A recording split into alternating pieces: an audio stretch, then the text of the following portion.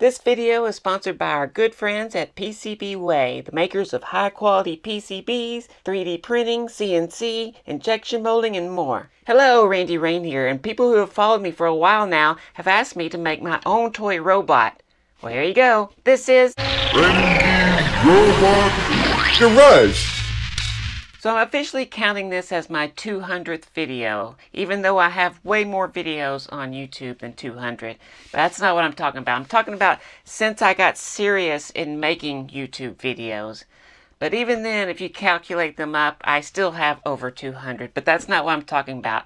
We had to go through that whole quarantine thing, and so I made some of those videos during there. Those don't count, or at least some of those don't count, because those were just having fun. So if you take those away and you add in the extra that I've done, because if you add up all the Saturdays that I put out a video, there's 9 shorts. But I've done some extra videos and those count. Well, I have it all written down if you want to see it. Anyway, this is the 200th video since I've gotten serious doing YouTube videos. This is why I'm making my robot. I'm doing it by setting rules, and one of the rules is to use these tiny little motors here that I found on eBay, I think.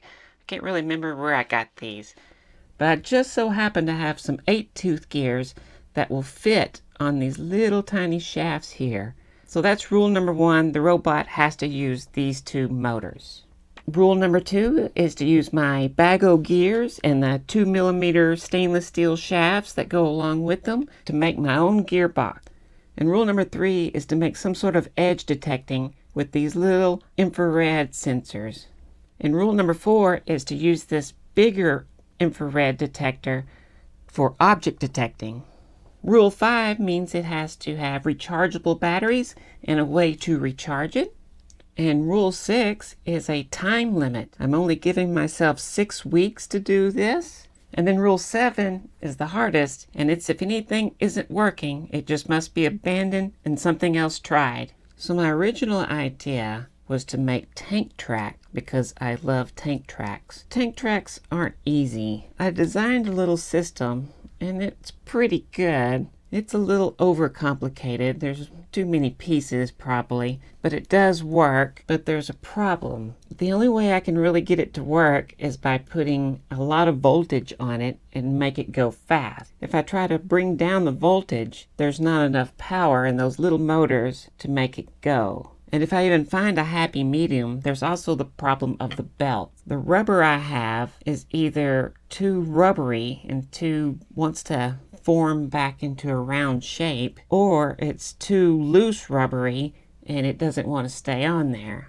And I've tried different wheels. I've tried it with the belt having like a V shape in it, and that's too much. It doesn't want to make this hard, small bend. And so I got rid of that and made it flat, and now I can't keep the belt on. So my little tank tracks aren't working, and I either have to spend more time to try to figure out what will work, what rubber will work with the tank treads, that they will stay on track and they won't pop off, and these motors can turn it. But that's a losing battle. It needs another gear to slow it down and get more torque. And with these little motors, it's best just to ditch the tank treads and go with a 2-wheel system. And this is a much better design. There's only 3 pieces here that holds the motors and the gears together.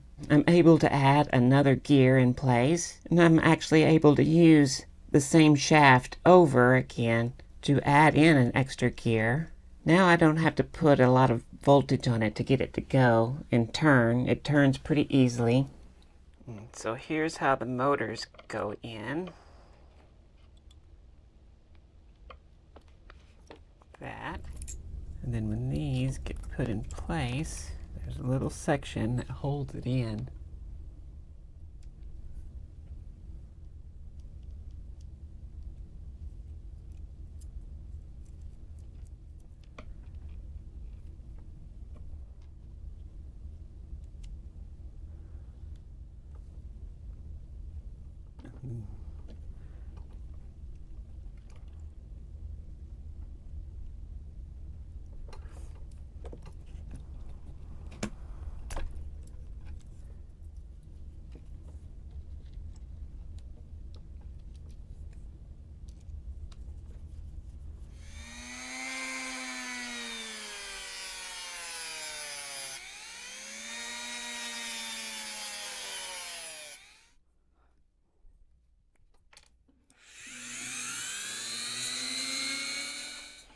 Okay, so this is the shafts that the wheels are going to be on, and this, it looks like one shaft, but it's actually two. And so this one has these gears, and they will be attached. So one like somewhere about like that, I guess. Okay, so they will go inside somewhere like that with the small gear.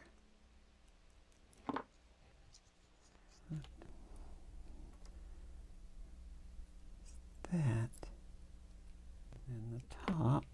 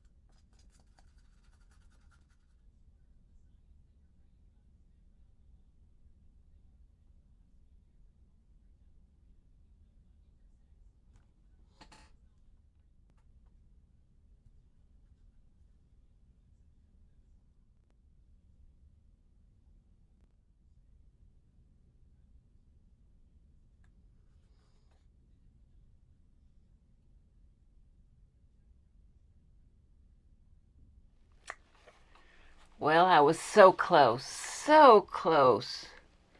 But there is one problem. When it went forward, or tried to go forward, it spun in a circle. It only went straight when it went backwards. And the reason is right here. When it goes forward, it doesn't just ride on these two little spots here. One of them touches, one of them digs in and makes it start spinning. Of course, when it goes the other way, there's only one, and it's in the center, which makes it act more like a rudder. So it worked this way, but then when it went the other direction, it just started spinning. So I fixed it. I moved the sensor down, and now there's one on each end. So I need to get all this stuff into here.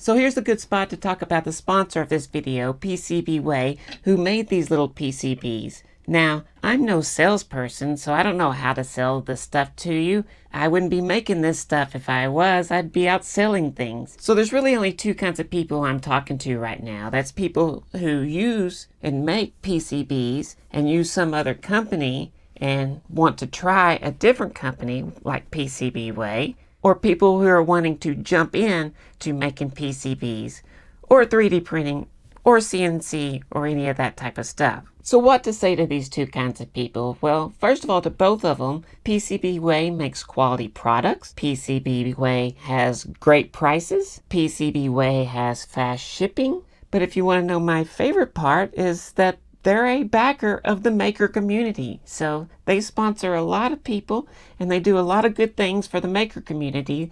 So that's an even better reason to go and use them. So the only other thing I can say about PCBWay is it's actually a company that I use, and I wouldn't have a sponsor of someone that I didn't use.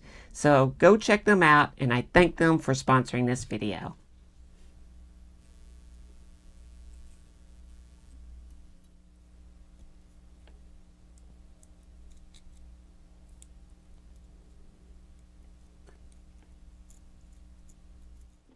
Alright, I'm actually just going to use wax and put it on, because this is like extremely hard wax.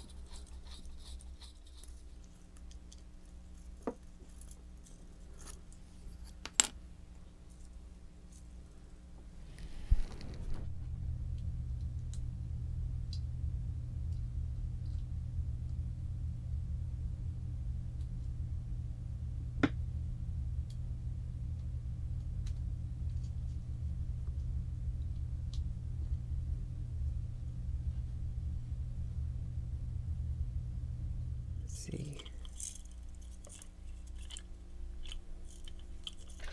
I'm using these 3.7 volt LiPo batteries.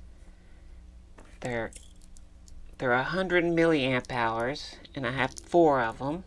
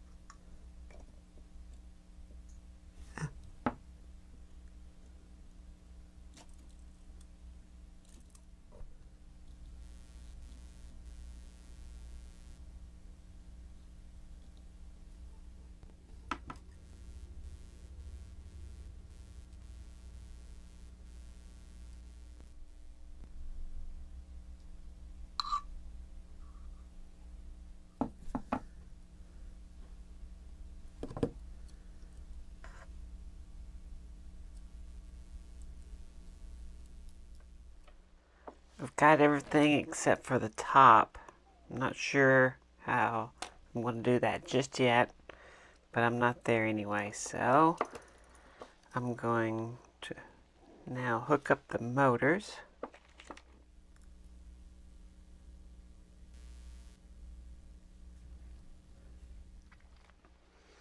Okay, I guess I should hook up the switch now. Okay.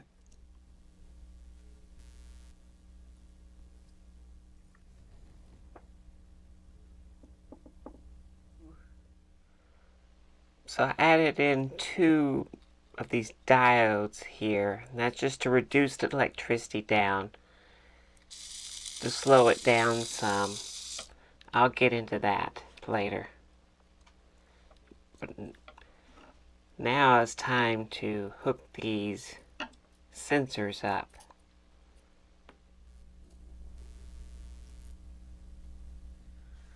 Okay, now all these negatives have to be on the negative side of the switch.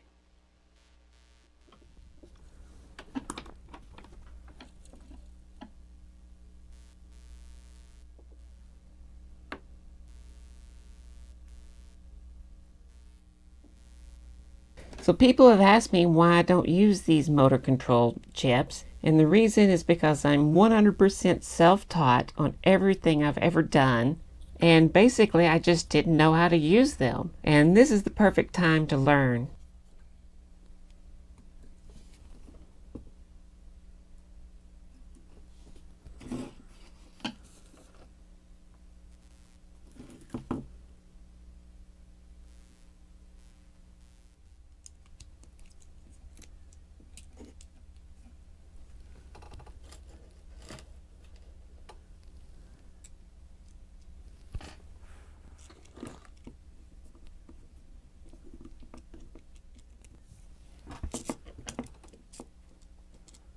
Oops.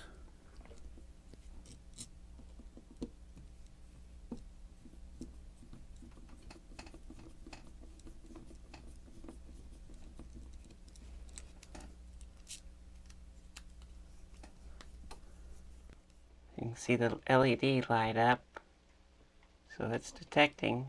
So when I get to my hand right there, boop.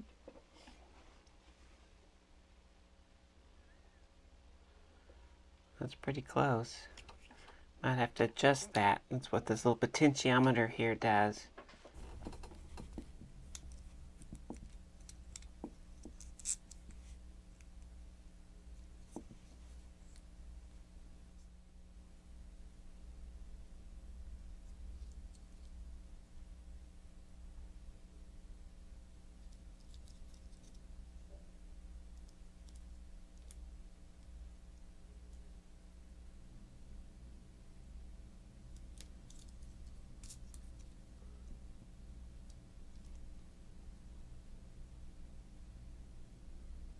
So I'm going to have to stop here on this video, and it's going to have to be a two-parter, but it actually is working. If I turn it on,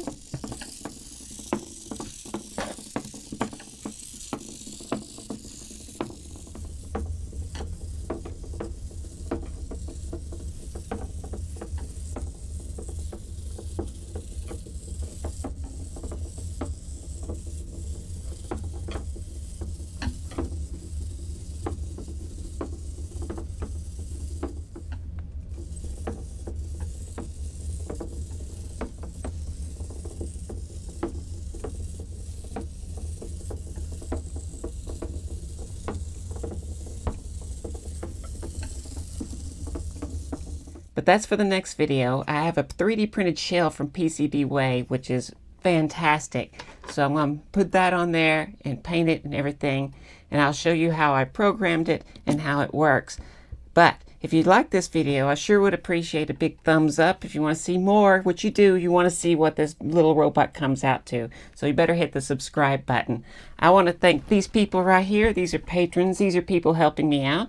Other than PCBWay, these are the producers here. These are the ones helping me and bringing you these little robots. So I thank them very, very much. And if you want to become a patron, of course, there's links and all. So thanks to the patrons. Thanks for PCBWay. Stay tuned for the rest of my little robot. That was Randy Robot Garage.